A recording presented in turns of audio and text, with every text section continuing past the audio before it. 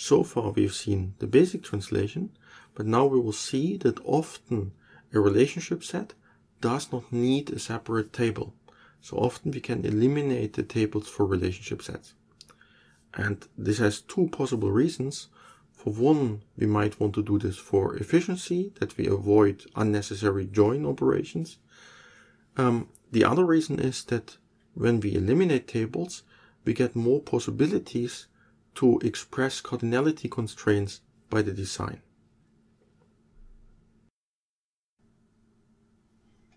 If we have a relationship set that is many to one, then we do not need an extra table for this relationship set.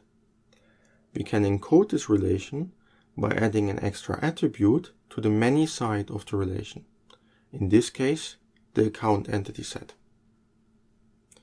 This extra attribute will hold a foreign key referencing the one side of the relation. So let's have a look at the translation in this example. We extend the translation of the account table with an extra attribute, ID, that references the one side of the relation. So ID is a foreign key referencing the customer table. Every row in the account table represents one account. If we want that every account is linked to precisely one customer, then we have to declare this column as not null. So we make this column not nullable. This translation in principle also works the same way if we have a many to 0 or 1 relationship set. If we want to include the possibility that an entity of the many side is linked to 0 entities, then we do not declare this column as not null. Then we allow null, and if we fill null, then this entity is not linked to any entity on the other side.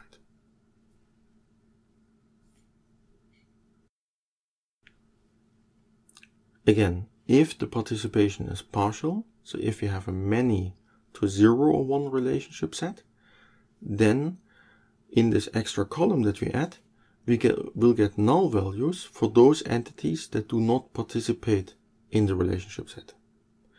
If the participation is total, so if this is a many to 1 relationship set, then we should declare this foreign key as not null.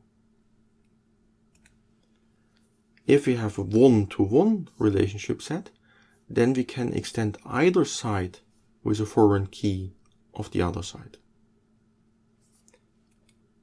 And if we have an identifying relationship for a weak entity set, then this identifying relationship can always be eliminated.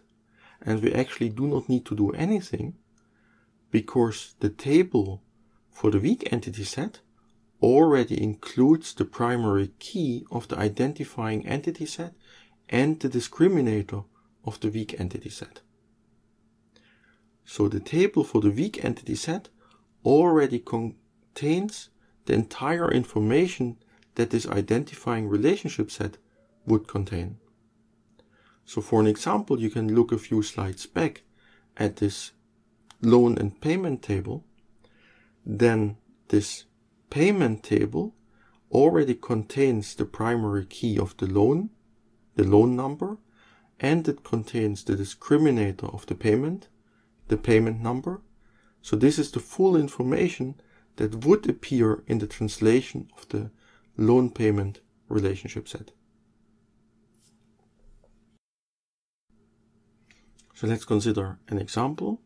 Here we have a branch of some company with a name of a branch and the city where the branch is located. And we have an entity set account with a number and a balance. Every branch can have an arbitrary number of accounts, and every account belongs to precisely one branch. So the basic translation creates 3 tables. We have a table for branch with the attributes of the branch, name and city.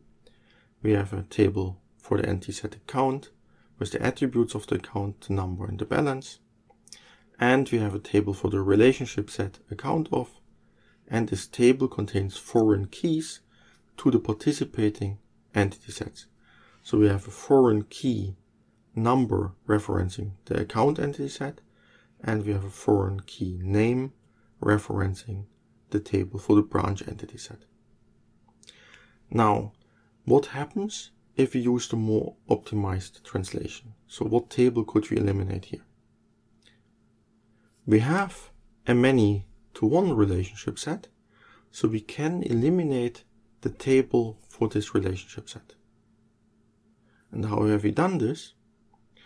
We extend the table for the many side, the account, with a primary key of the one side. So we eliminate the table account of, and we add an additional column to the account table, and this additional column has a foreign key name, which references the branch that this account belongs to. And since every account belongs to precisely one branch, we should declare this column as not null.